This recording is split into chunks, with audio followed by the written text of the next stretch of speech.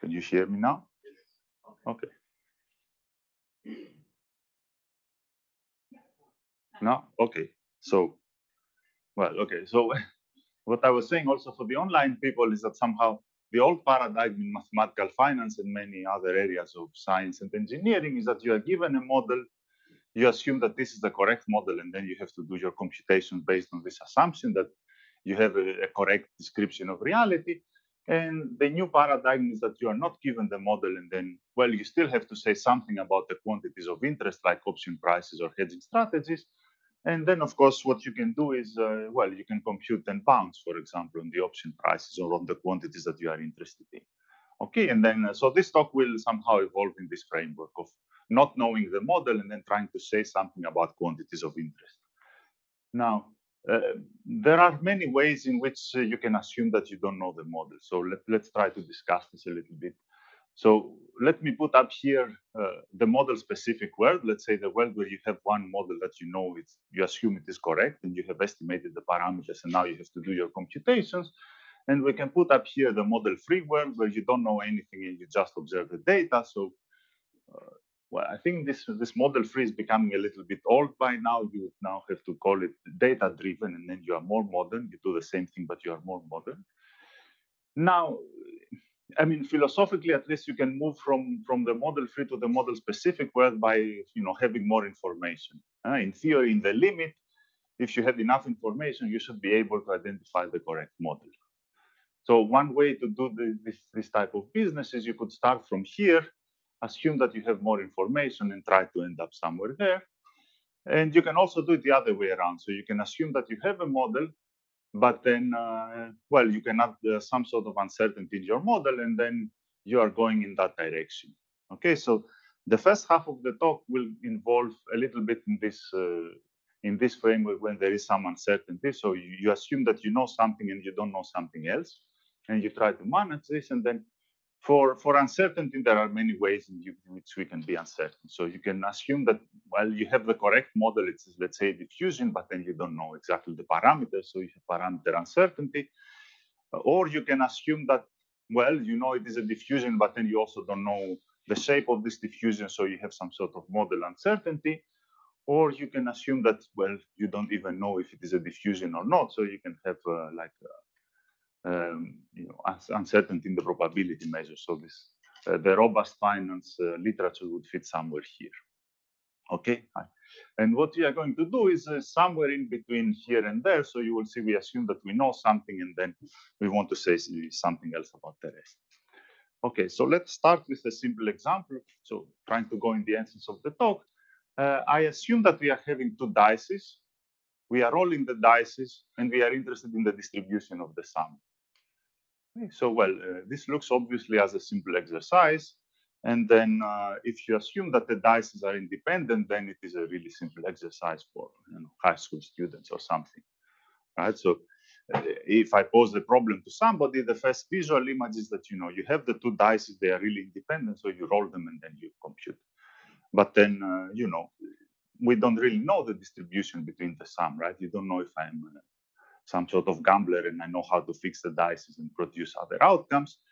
So we have to take all the different possible outcomes into account, and there are many, right? So you can assume that, for example, the dices are comonotonic in the language of dependent structures, and then they will always bring the same outcome, and then the sum is distributed uniformly on 2, 4, 6, etc. You can assume that they are counter-monotonic, so they always bring the inverse image with respect to the faces of the dice, and then the distribution of the sum is a point mass at 7, and then you can leave your imagination producing different types of outcomes. Okay. So the message here is you are in a setting where you know the marginal distributions. You assume that you have two fair dices that are uniformly distributed, but then you don't know the dependence between the dices. Okay, and this is what in the literature is called dependence uncertainty, the framework where you know the marginal distributions and you don't know anything about the dependent structure. Okay, so in this talk we are going to do, we are going to work in the same framework, but now with random variables. So we assume that x1 up to x3 is a d-dimensional random vector, we start by assuming that we know the marginal distributions. They are given by f1 up to ft. And then, well, by classical theory, the dependent structure is determined either by the joint distribution or by the copula. And by Sklar's theorem, we know that there is a one-to-one relationship between the marginal distributions and the copula. Okay. So we are still in the setting of dependence uncertainty. And now what we want to compute is the main question of this talk will be something like the following. Now, assume that you have some nice function and you would like to compute the upper and lower bound on this type of quantities with respect to all copula, so with respect to all possible distribution, all possible joint distributions. And this, so this thing here should mean, well, this would be the expectation of this random vector, which is somehow passed through this this function f. So you are interested in the f of the random vector x. Then you want to take the expectation of this quantity. So this would be something like the integral of f with respect to, well, either the probability measure or with respect to the copula. Okay, this is what this notation means here. Okay, so you would like to know upper and lower bounds on this expectation with respect to the whole class of copulas. Okay, so this is a rather classical problem in independence modeling. It was, I think, the first formulation is due to Kolmogorov around the 70s, and then the first solution in dimension 2 for functions that are supermodular, it appeared by Makarov and Rusendorf in the early 80s, and then there was some more developments in the, I mean, the same results were reproved by Schweitzer and Nelson a few years later. So this problem was recently reformulated under additional constraints by Peter Tankov. So what Peter Tankov said is, I want to compute upper and lower bounds on this quantity with respect to all different copulas, but now I want to add some more information in the copula. So I don't assume that I have, you know, that I'm completely agnostic about the copula, but I have some partial information about this object. Okay, and then Tankov produced a complete solution for this result in dimension 2, but then there was nothing for several years in any higher dimension. Okay, and okay, Tankov was not the only person working on this. He was the person who solved it using copulas. There is a long line of literature which is mostly independent of each other in mathematical finance, where people are trying to compute bounds on option prices using all sorts of tools. So Hobbes and Lorentz found they were mostly using tools from probability theory. Aspremont was using results from operations research and so on. And then there is a second line of research where people are doing, well, essentially bounds on value at risk and different types of risk measures, which is like people like Carol Bernard, Paul Lembrecht, and so on. Okay. So now the talk is essentially divided in 3 parts. So we will start by results using copulas, and this is mostly joint work with my former student Ivo Lux. So the starting point is the following. I mean, from the classical theory, we know that we have bounds on copulas, and these are given by the so-called Fresher-Hefting bounds. So we know that if we have Q, which is either a copula or a quasi-copula, then we can bound it above by this quantity, which is known as the comonotonicity copula, and below by this quantity, which is known as the counter-monotonicity copula. And we even know something more. We know that the upper bound is a copula for any dimensions, and the lower bound is a copula only in dimension 2. But then Rusendorf at some point proved that it is at least pointwise sharp. So for every U, you can find the copula which is equal to the infimum of, so the infimum of this quantity is equal to this. Okay. So if it is not clear to people why the 2-dimension is easy and the 3 is not working, so just think about the following. So in 2 dimensions, it is clear what it means to be comonotonic. So everything should go in the same direction. So everything is either growing and then you have concentration here or there. And then again, counter monotonic is also easy. So you have concentration either here or there. Okay, one going up, the other going down. Now, if I add an extra dimension, then comonotonicity is still simple because everything will grow together, or everything, grow positively or grow negatively together. But then counter monotonicity is not so trivial because, well, in the 3 dimensions, counter monotonicity is that the first and second grow and the third drops, or that it's not clear, right? It is not clear in which direction you should go now in this hypercube. Okay, and at least my intuitive understanding why it is difficult is just, trying to visualize that it is not easy to define counter monotonicity in 3 dimensions.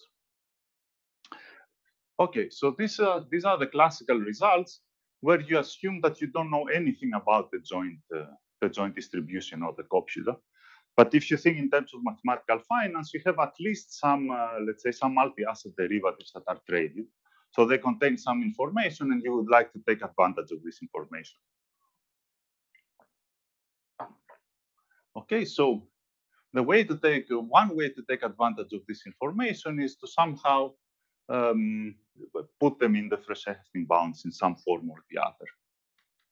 Okay, and there are different ways to take additional information into account.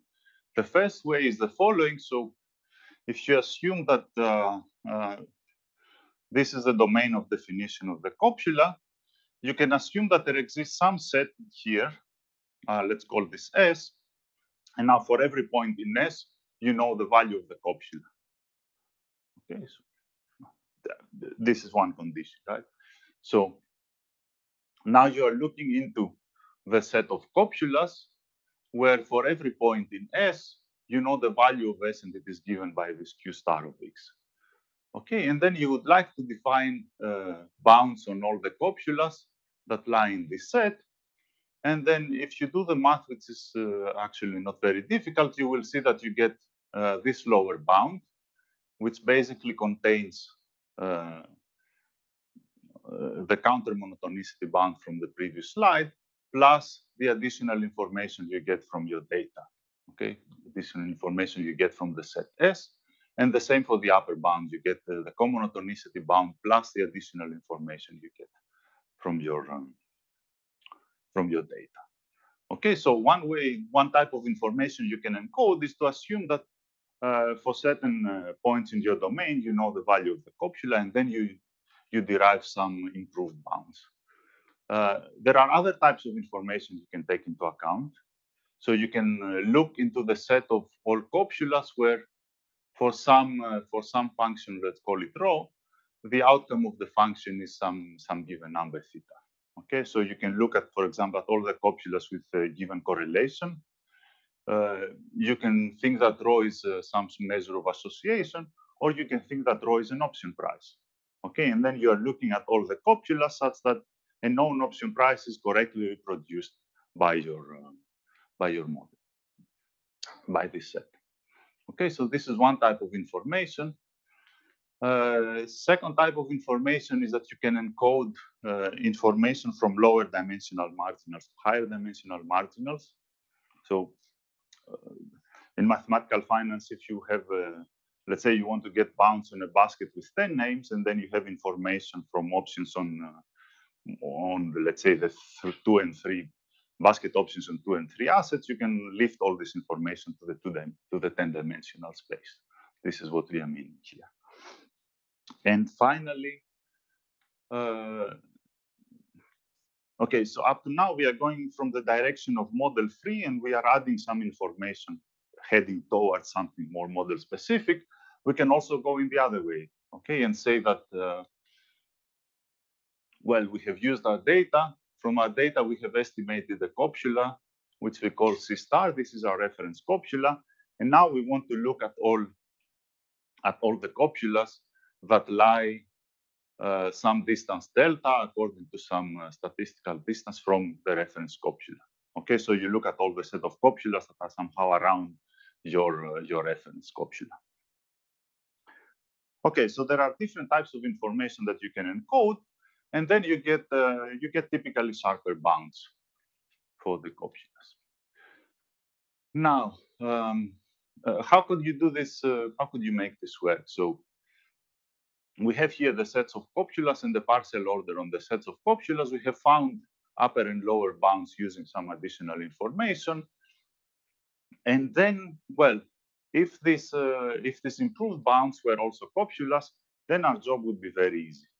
Because for copulas, we have an integration theory, we have comparison results, so we would be able to conclude easily that the lower bound on this quantity with respect to the additional information we have is just evaluating the integral at this lower bound. The problem is that the improved bounds that we are getting, they are typically, well, they are almost never copulas apart from degenerate cases. Okay, they are what is known as a quasi-copula, and this is a strained object. This is not a probability measure, and if you look at the properties, it is a little funny mathematical object. The problem you have in particular is that you cannot integrate with respect to this thing, since it is not a part. It is not a probability measure. It's not even a sign measure. Okay, so integration with respect to this thing is typically not possible. So you have to define the integral in some different way.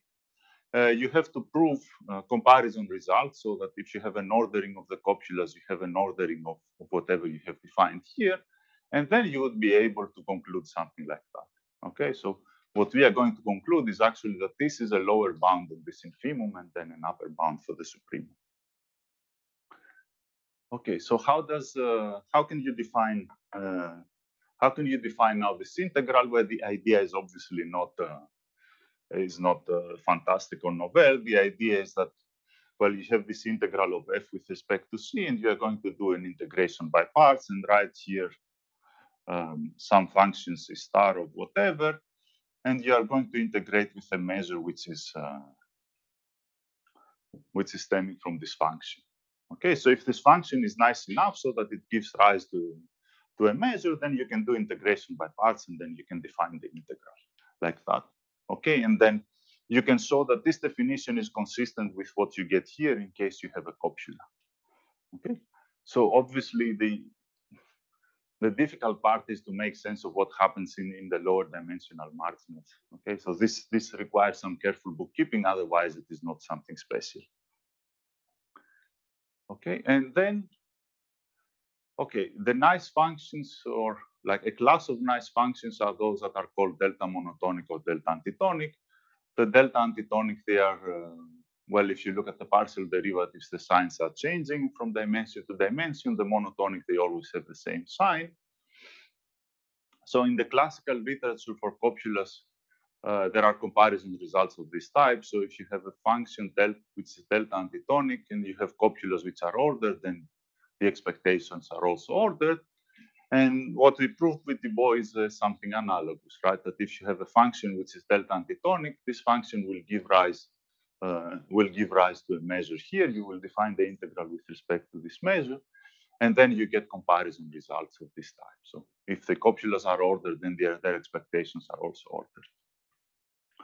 Okay, and then you can take this and do some compute, for example, model-free bounds for option prices. Okay, so this would work as follows. So we know that the price of an, let's say, of a multi-asset option in mathematical finance would be defined by this expectation. This you can map to this to the operator we defined before. You can consider sets of you can consider the set pi, which contains all this object with respect to all copulas, and this contains this object with respect to this restricted class of copulas. And then you can prove ordering results of the following type, that the price of the derivative will lie between this object here, so the expectation operator evaluated at the upper Frechet-Hefting bound, and this will be then dominated by the expectation operator at the comonotonistic copula, and then the same for the lower bound. Okay, and in general, the results are not sharp. Okay, in general, the results are not sharp unless you have some rather strong conditions on what is the function f. They are not unrealistic, but they are rather strong. Okay. So one numerical result would look as follows. A numerical experiment looks as follows. We assume that we have three assets. We model each of these assets according to the Black-Scholes model, so normally distributed in our case. And we assume that we can observe the market prices of single asset options, so we know the marginals. And we also assume that we can observe the market prices of bivariate options for its, for its two tuples of assets. So we have the prices for this type of derivatives, and then we are interested in computing bounds for a digital option that involves all three assets. Okay, and these are how the numerical results look like. So what I mean here by observing the market prices is that we will assume that the pairwise joint distribution is given by a copula, like a normal copula. We are going to generate market prices, and then we throw the model away. We just keep the market prices, and then we go and do computation using just the market prices. Okay, and this is the outcomes in two cases. On the left picture, the correlation between everything is set to 0.3, and on the other side, it is varying according to these numbers. And what you see is the black line is the reference price, what you would get if you knew everything about the model. Then these continuous lines are prices based on the upper and lower improved bounds, and then the dashed lines are what you get from the classical Fréchet-Hertling bounds. Okay, and then here is just for the second set of examples. Okay, so the message here is that obviously, if you have information in the market and you take them into account, then you get sharper bounds. Yes, Christian. Can I ask you a question? I don't see it.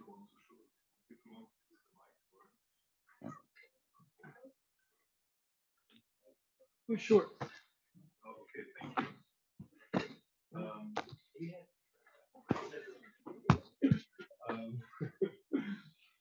No, I didn't forget the question. So the question was, if I understand correctly, you took a few option prices on pairs of the yes. of the assets is given, but not the. I mean, okay, if you take all the pairwise distributions, would that already determine the. And if not, would that change? That's a good question. Well, I mean, these are all normal distributions. So I think if you know the correlation, then you know everything. Yes. No, but we do exactly what you said, right? We generate prices by assuming some correlation. We keep the prices, and then we throw all the other information away. And we assume that we don't know how were they generated. Okay. Can I also ask a question? Yes. On the plot that you showed, just for understanding, why do these edges turn up in this improved lower bounds? Why are they not smooth at that? You mean this one? Yeah. Oh.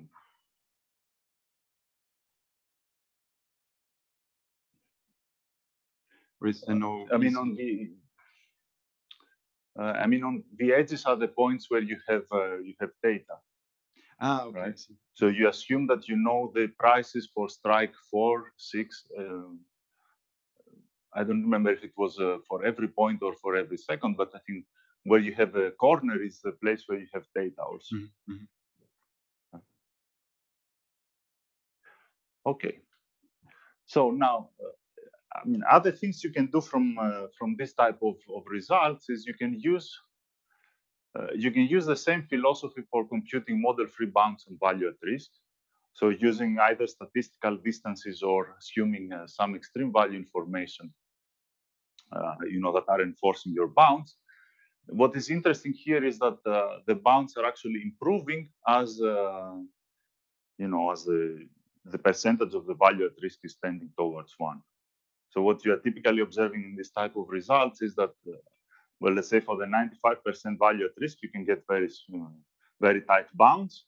And then as you go towards 99 or even higher, then the bounds are spreading out. And then, of course, Nobody cares about the 95% value at risk. Everybody cares about the 95, 99, and further. So, you have something which is not working where it is actually needed to work. And if you use extreme value information, then you have this outcome that the bounds are actually improving, which is not surprising if you think about this, because you really care about what happens at the extremes.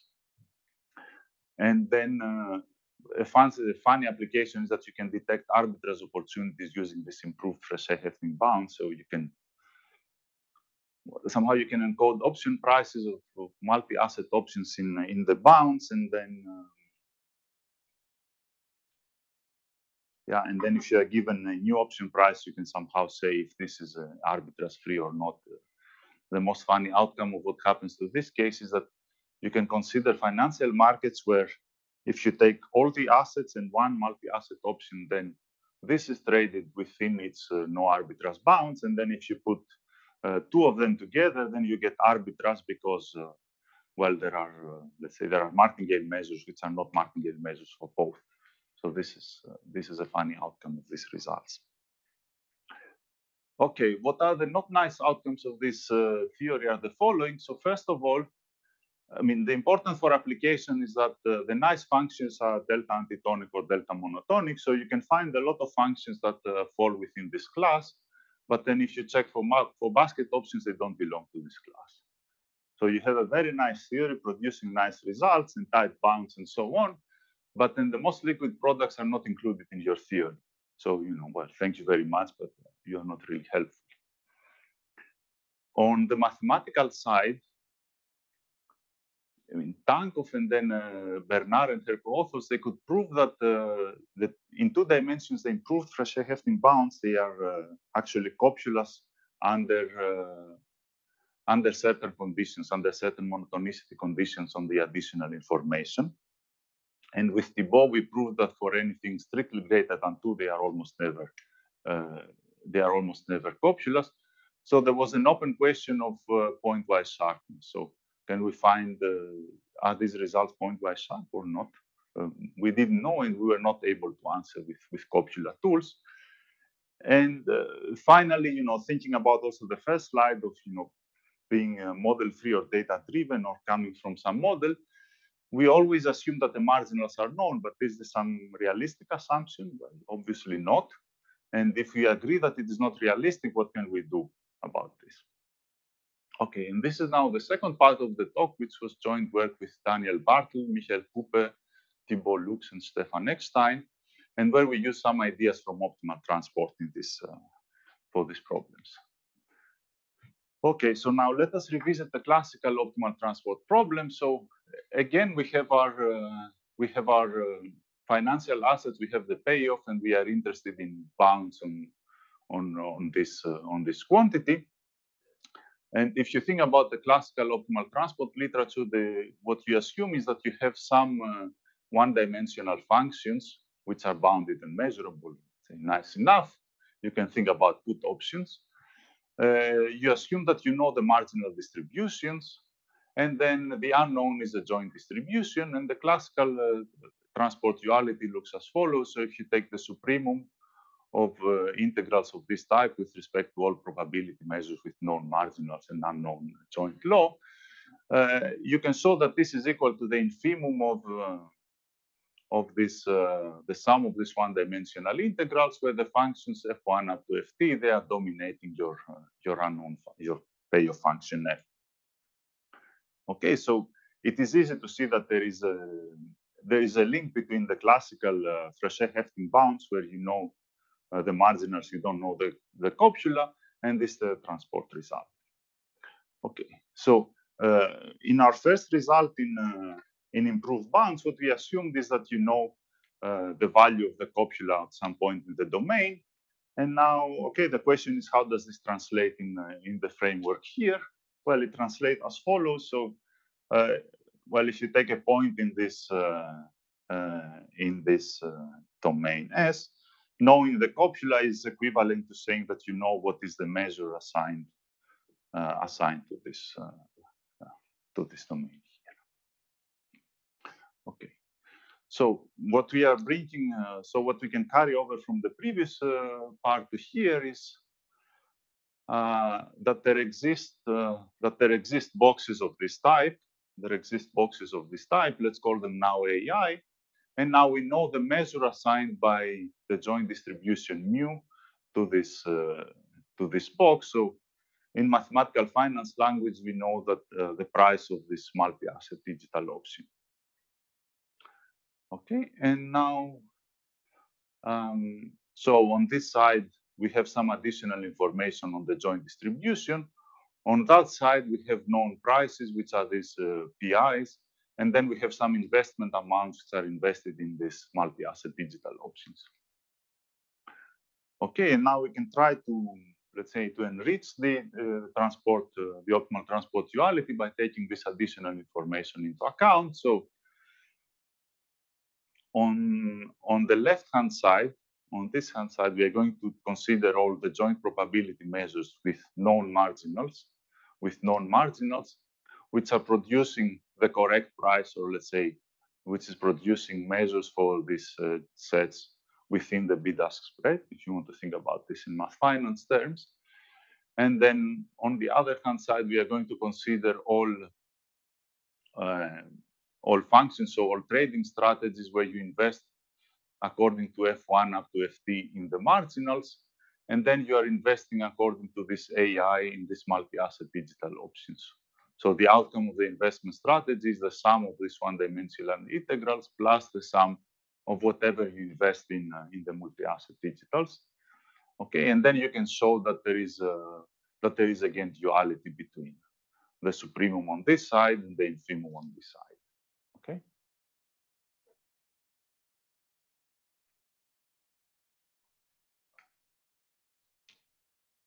Okay, so since we have not enough time, the proof of this result is not, well, at least the way we did it, it does not follow the classical transport story.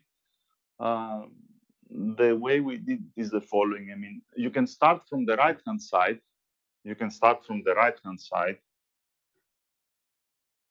And you can show that whatever you have on the right-hand side is a function which is convex increasing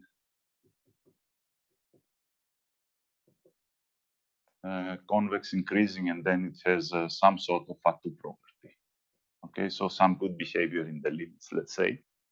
Well, but if you have some function psi, let's call it psi of whatever, which has these properties, then you know that this has a dual representation. So this you can write as the supremum of something like phat minus some penalty term, which depends on the measure. Okay. So these are results that Michael Cooper and his group, they have proved to quite some generality. And then if you want to prove the duality, you just have to show that this penalty term is going to zero. Okay. And here you have some interplay between what are the properties of this measure that will send this quantity to zero. And yeah, this allows you to prove this result, and then you can also prove some generalizations of this result. Okay. So it's a very constructive proof, and you can really make assumptions here, and then if you can send it to zero, you get new dualities. Okay, so if this is something interesting or not, then but you have to judge later. Okay, so one instant of this result that makes sense in mathematical finance is to assume short-selling constraints. So to assume that you can only go long in the derivatives and not short. In mathematics, this means that all the payoff functions and all the investment strategies are strictly positive. And then you can get the duality of the same form with the difference here that, that you have some sort of uncertainty in the marginals, in the sense that you don't know exactly the marginal distributions, but they are dominated in whatever form by the known distribution functions nu1 to nu(n). Okay, and then there is a particular perk here that you are not dealing exactly with probability measures, but you are losing some mass in the way. Okay, but this is the first instance where you get uncertainty in the dependent structure and uncertainty in the marginals. Okay, now the duality results are interesting if you can solve the dual problem. right? If you cannot solve it, then what's the fun in that? And now, for a certain specification, you can actually solve the dual problem for the functions that are of interest, which are like indicators of boxes of this form. Okay, and the solution has an intuitive geometric interpretation. So what you are really interested in doing is, in geometric terms, you have some box B, and you are interested in covering this box by using either either horizontal strips or vertical strips or combinations of both. Combinations of both, and then you can also use other boxes. So geometrically, it is easy to see that you can cover this by taking a horizontal strip of this form. You can cover this by taking a vertical strip of this form, or you can use one box. Okay, you can use one box which has whatever form and then cover the rest by another strip. But it is never optimal to use two boxes because, this is, well, if this is your box B and you use two other boxes to cover this, then you have some region which is covered twice and you have some region which is not covered at all. So you would then use a strip either like that or like that to cover this, and then somehow your hedging strategy becomes more costly without producing a nice outcome. Okay, so there exists some case where you can solve this explicitly, and then okay, it takes some thought, but then you will see that this is actually the improved Frechet-Hefting bounds. Okay, so like that you can you have a sharpness result for the improved Frechet-Hefting bounds in the class of of joint distributions with uncertainty in the marginals. Okay, so you can prove some sharpness result for certain classes, and then Stefan Eckstein created a very nice result that shows that if you fix the marginals, then then this is typically not point-wise sharp unless you have some strict conditions. Okay. Okay. Now, okay, and then as a final application, you can try to revisit the previous result of computing bounds for option prices, and now you can try to compute the same bounds using this optimal transport results and some work that Eckstein and Cooper did on using neural networks for computing the bounds. The outcome is not very favorable for this method. So what you observe from these pictures is that this is again the reference price. This continuous green line, for example, is the improved Frechet-Hefting bound, and the line you have here is the solution from the transport problem. But I think this is due to, I mean, you have these continuous functions that you are trying to approximate by neural networks, and this does not seem to be working very well. Okay, in principle, this is the solution to the sharp problem, and it should be better than the improved bound. Okay. Now, what is the problem still here? The problem still here is that the information you are adding is of this type, that you know the value of the value of the measure at some point in the domain. Okay, so if you try to sell this as a math finance novelty, you will get smart people like Julien Gouillon in the audience that say, well, this you typically don't know. You cannot observe from market data. Then you say, well, yes, but if I have a multi-asset option, I can invert it and then I get it. And then, well, in theory, there should be a map that takes the price and maps it to one point, that maps it to the measure of one point in the domain. But, well, in practice, good luck, you cannot do it. Okay, so, yeah. For the previous plots, you said because of this continuity you had, like the bounce was not what you had expected. So did you try smoothing tricks? I mean, for the indicator function that you have to see if this helps in the neural network to work? No, but this is a good observation. We can discuss this later. Okay. Yeah. Okay.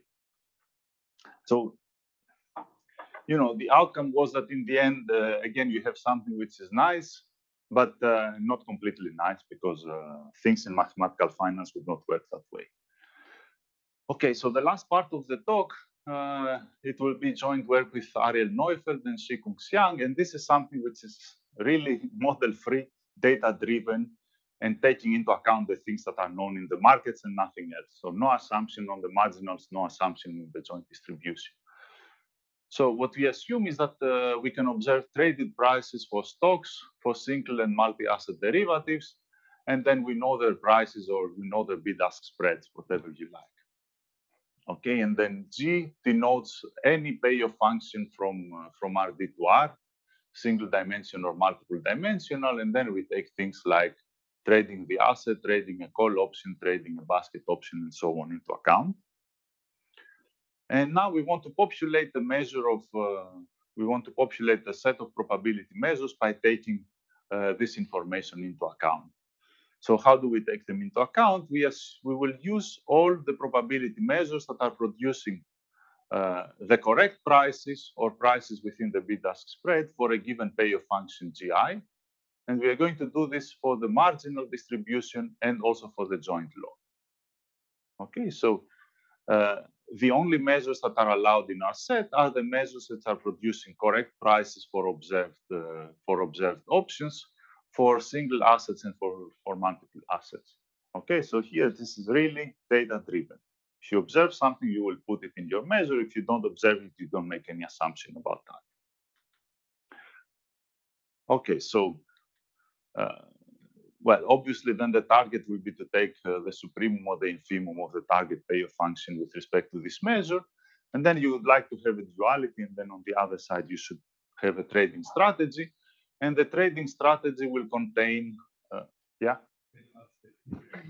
Yeah. Right. If I understand correctly, this is the static situation. So you consider all the options are for one single maturity. Exactly. Okay, thank you.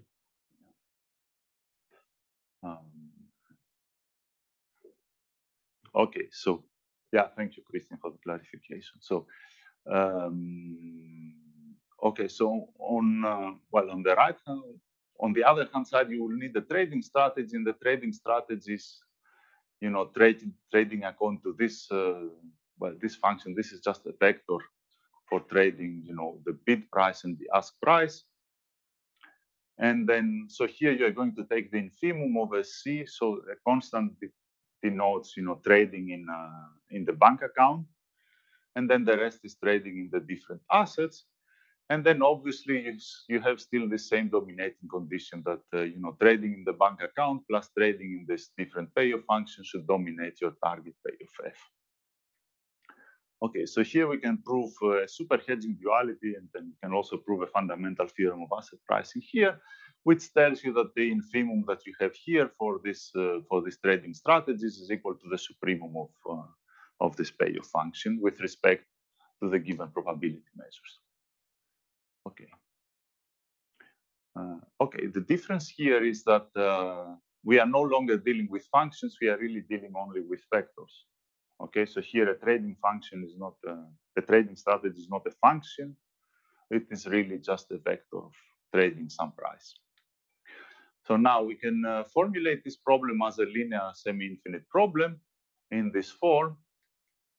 Okay, so this is your target and these are your constraints.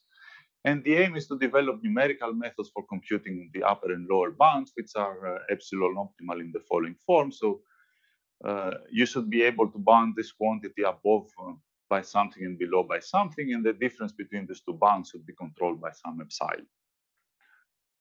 Okay, the way to achieve this is to focus on the class of functions which are continuous and piecewise affine. So the definition is like that. So all your functions should be of this form, but this is not really restrictive. So you can put call options in this class. You can put basket options in this class. You can put everything that is written down here, spread, colon, max, and so on. And the only thing you are excluding is, for example, digital options. Okay, and then we have developed two methods for solving this problem. The one is called the exterior cutting plane method. So the cutting plane method is something known in the operations research literature. And then here we have some exterior cuts that are enforcing this method. So the assumption is the following. We assume that the domain is bounded. We take functions f and then everything else g, which are of this continuous piecewise affine. And then what this algorithm is doing, it is basically discretizing the domain by a growing subset. And then you are solving the inner problem by a mixed integer linear programming method. And what you can produce is you can produce epsilon optimal solutions, which is the optimal trading strategy. And if you wish, you can even characterize the optimizer, but this is not something useful for applications. Okay, so let's go to numerical experiments. So you have numerical experiments in the article, at least in dimensions 5 and in dimension 60. In dimension 5, we assume that we have 439 traded options. In the other, we have 400 of different types, like assets, vanilla calls, baskets, and so on. And then in the 5th dimension, we want to produce upper and lower bounds on this payoff function. And then we have different levels of information that we take into account. So the V means that you only take vanillas for the marginals. V plus P means that you take vanillas plus baskets. Here you take spread options, and then you're also adding this type of options in the mix. And this is exactly of the same type as this payoff function, and this plays a role. Okay, so the numerical results looks as follows. This picture is a little bit condensed.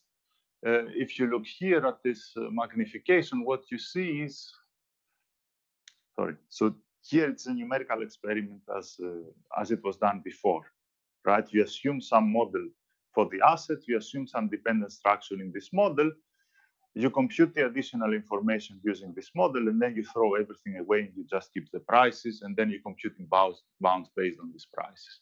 So again, this black and sorry, where is this? So I think the reference prices are this one and this one.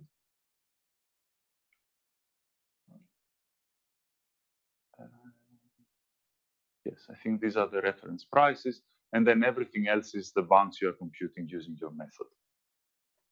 Okay, and then what you see is that as you are adding more information, you are getting bounds which are sharper and sharper.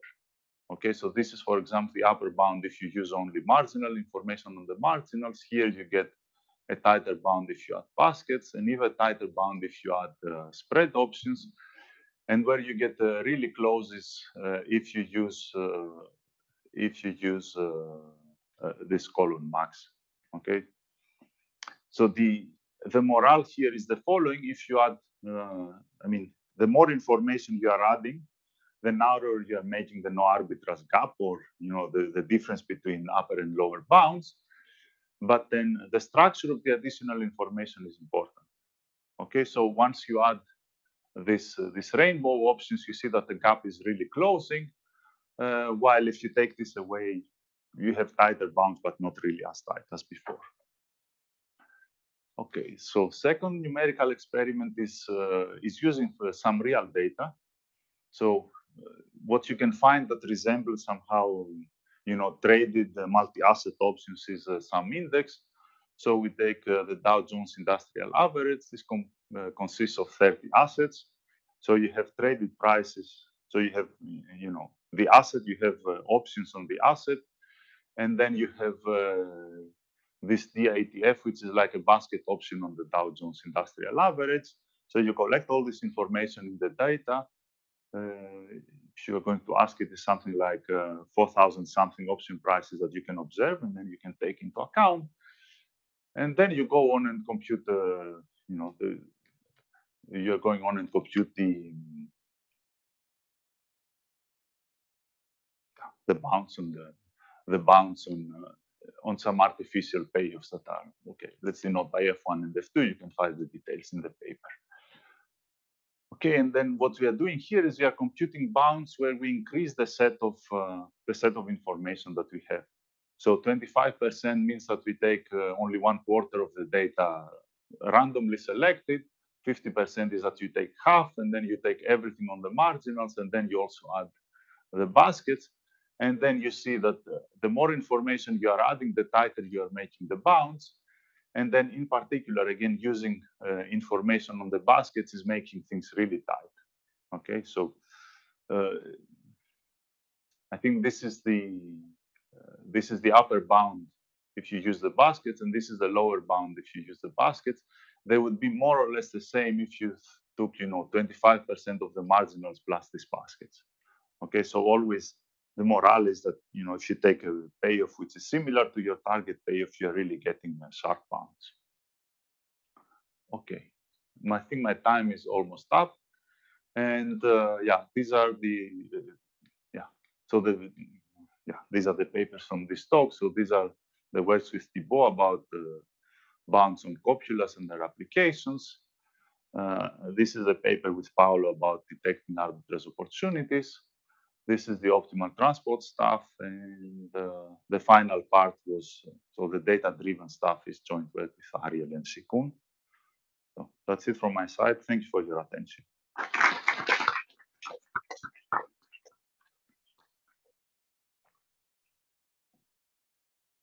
So thank you, Antonis, for the nice talk. So any question now from the audience?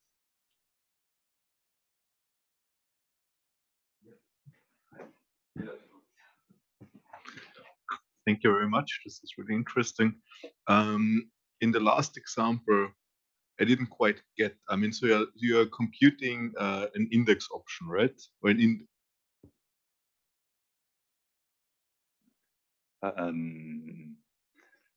You take data from the indices. So you take the Dow Jones index, and you have the ETF is like a basket option on the index. Yes. Okay, and then you create your artificial. I mean, in order to test things, you just create some artificial payoffs, which are basket type payoff functions. Okay, and then you're computing bounds for these two artificial payoffs. And these artificial, I mean, what's the difference between the target option that you're trying to compute and the baskets that you include as additional information? The structure of the payoff is different. So here, I don't remember where exactly, but here you take, for example, you weight the assets by the capitalization, or you do some tricks to have something which is slightly different from the given payoff. Okay. Thank you. You could also do the given payoff, like the DITF payoff, but then it would be, the method would look too good.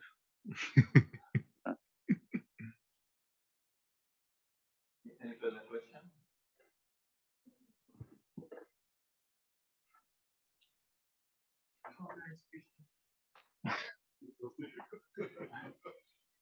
How can copulas be used to bound the value at risk?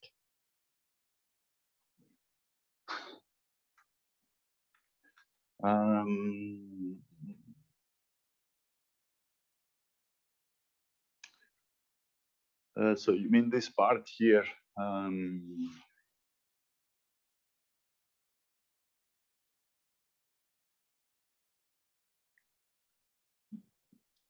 I mean, the value at risk is something like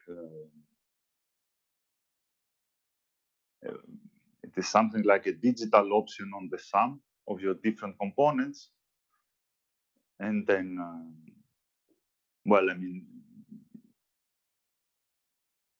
you are going to model the dependence between the different components by a copula, right? This is a classical result, and then what we are saying is that you can use our improved Fresher-Hefting bounds and put them in this computation. Okay, so somehow the computations of value at risk depend on the joint distribution between the different components, and then, well, you can, then you can put these improved bounds in this mix somehow. Okay, thank you. Any further question? Okay, so I have a question. In the last plot and others, I think, it seems that the bounds are sensitive to the strike. At the strike values, any intuition? I mean, why the bounds? I mean, for instance, for low strike, you have tight bounds. With respect to your reference value, but then you have, larger gas for certain strikes. Any information on that or explanation? Okay, yeah, good question, thank you. But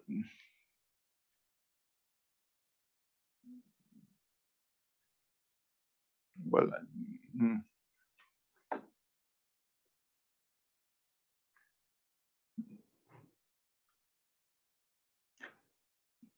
let's put it like this: if you're given a payoff well in the limit, as the strike goes to zero to infinity, you would be able to compute the price even without assuming any model. So you would have some asymptotics about the option price, which would not really depend on the model. And this is somehow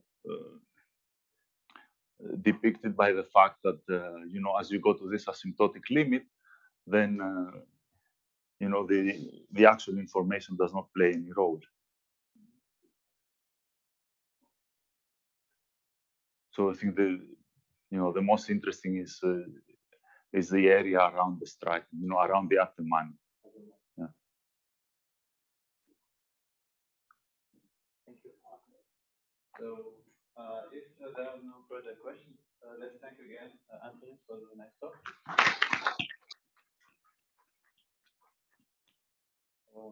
And I think this is the end of today's second session. For those people who are going to Adelaide, I think there will be bus at 4:30 in front of the hotel, right? Yes. Because at the beginning it was meant to be 16, but it's much more.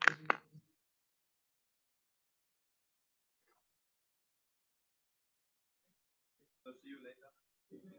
Bye.